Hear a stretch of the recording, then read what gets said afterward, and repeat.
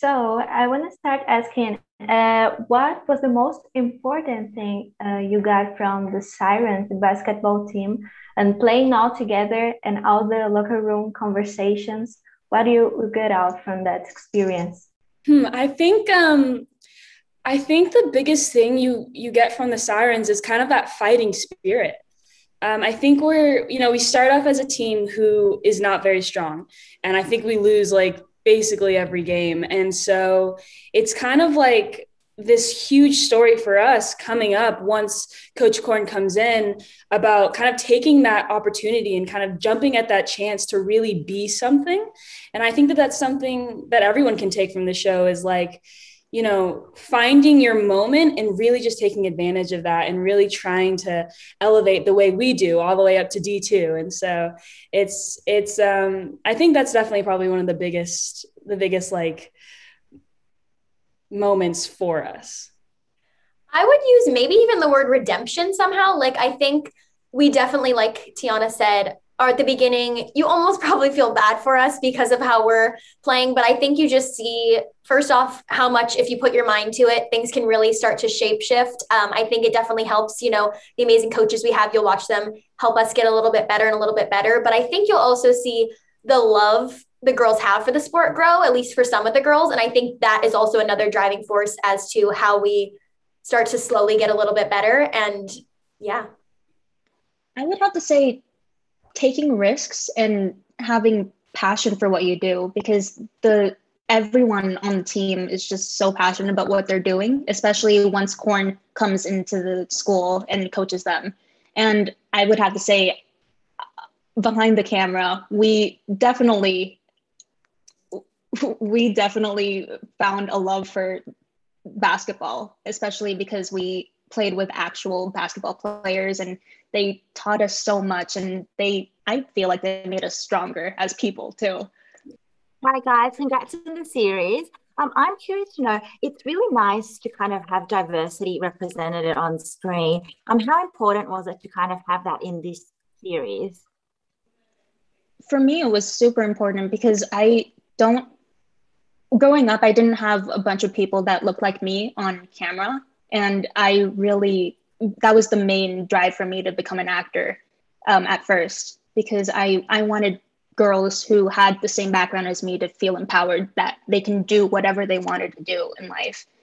And it's really nice to have a team of girls who look completely different from each other represented in one TV show.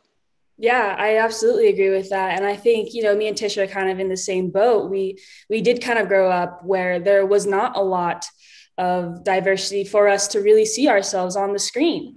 And I think that what is so really great about the show, and especially just in our basketball team, is that we have so many diverse players on the team, whether it's, in us five or just on the whole girls on the bench as well. And so I think what is important about the show is that I love that it includes that, because that's real life.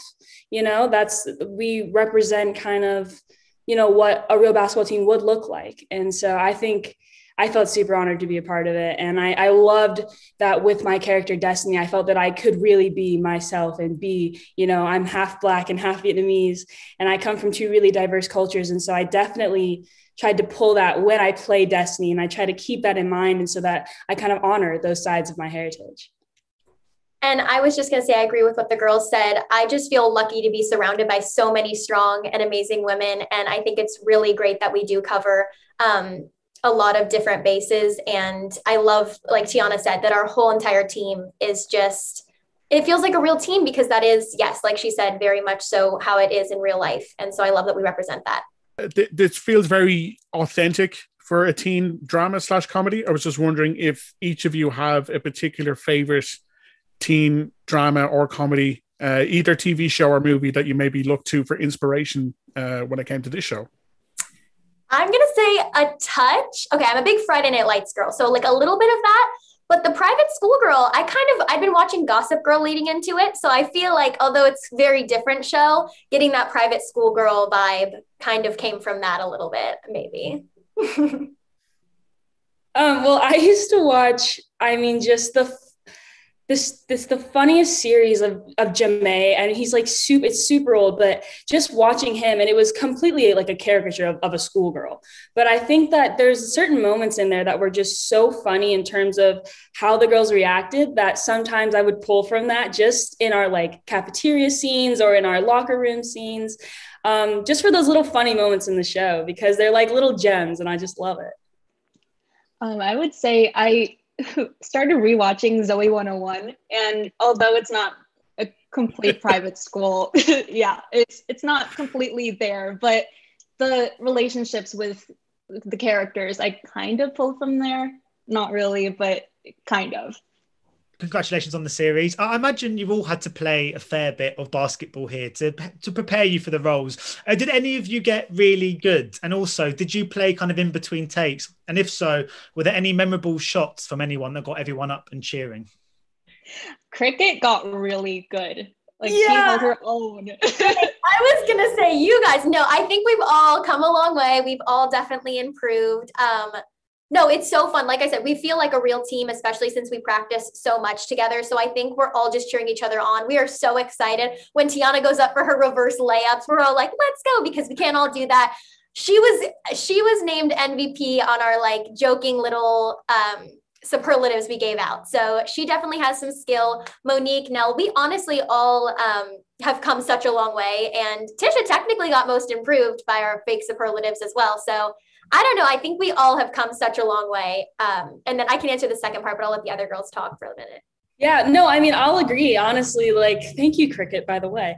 But yeah, there was definitely some moments in there where we all just had these like crazy like shots, or just even like sequences during practice, because we would practice like from like 8 a.m. till 12 sometimes, like 12 in the afternoon, like 4 hours. But we did that for months before actually filming. And then while we were filming, we would also practice some days like that, you know, in between scenes. And so we definitely grew a lot. I would say the whole team, we really, honestly, it felt like the girls of Westbrook. We went from being this kind of like, okay, maybe a little scary team, to really being real basketball players. And Keela Snowden, our coordinator, she's the one that gave us little medals at the end of the season. And yeah, I mean, Tisha got most improved. And so I think we definitely are players now. And I think we also really enjoy the sport as well. I mean, I know just myself, like I just watched the final March Madness games, and I found myself like screaming at the TV, like both the female and the male. And it's like, I never did that before the show. So basketball definitely has like a place in my heart now, for sure. Yeah, I definitely have a really big appreciation for the sport now, especially because it's a bonding experience for me and my dad now, because he loves the sport. And we all definitely improved throughout this whole process. If you saw us during our audition and where we are now, it's like night and day. And it's incredible what we accomplished and what Keela Snowden, our basketball coordinator, helped us with. I would also say that shot-wise, we definitely had some unexpected shots go in. And sometimes, I would say sometimes we were supposed to make it and it wouldn't go in, but sometimes we were supposed to miss it and it would go in. And one thing I have to mention is Monique, who's not in this right now, but she would go up for, there was this one shot in the pilot specifically where they were like, okay, Monique, we just need you to miss it, please. Like, just miss it. And obviously they don't know how well we could play at that point. So they were thinking, oh, we'll help her out. She needs to miss it anyway. This girl could not miss this. It wasn't like a layup either. It was like a little bit away. She could not miss this shot for probably 8 takes in a row. Everyone was like booing when she'd make it. She's like, I'm not trying to. So stuff like that's definitely always funny when that happens, because she's a great player, but she wouldn't normally make 8 shots in a row. It was probably just because some weird pressure where she knew she didn't need to make it. It was just hilarious. Ladies and gentlemen, you're watching Hey You Guys. Hey You Guys, huh? Hey You Guys. Is that from the Goonies? It is indeed, yes. Nice. Hey